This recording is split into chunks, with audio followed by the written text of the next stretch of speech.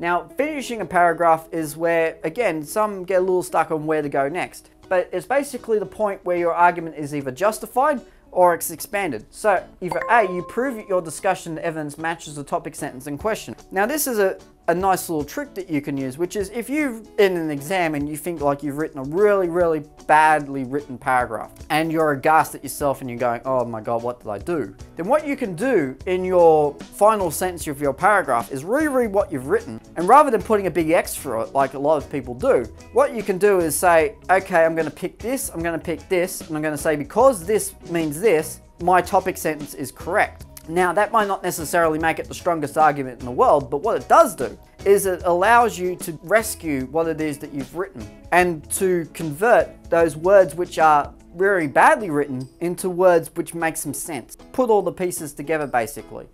Or the other thing you could do is lead into the next main point. And what your next main point is might be something that's related to that point you just made, or you might just find that you've got a very convenient point where you can jump to your next one. And it just seems to flow like they're almost exactly the same. And by doing that, you're coming up with, as I said, a very cohesive argument which continues to build and evolve the entire way through. But obviously you'll be starting with your main one first, and then you'll be going on and continuing to prove them as you go along with each paragraph that you do. But that's basically it. That's the heart of what you'd be looking for when you're looking at how a paragraph is structured.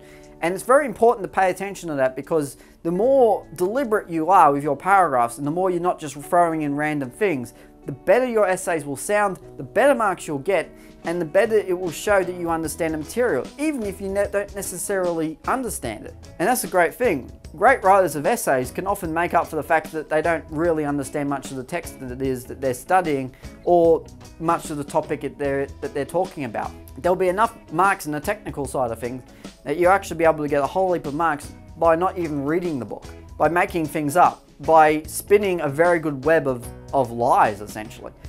And that's basically it. Otherwise, there's not much else really to tell about essay writing, or at least the structure of a paragraph. So until I see you next time, I'll see you later.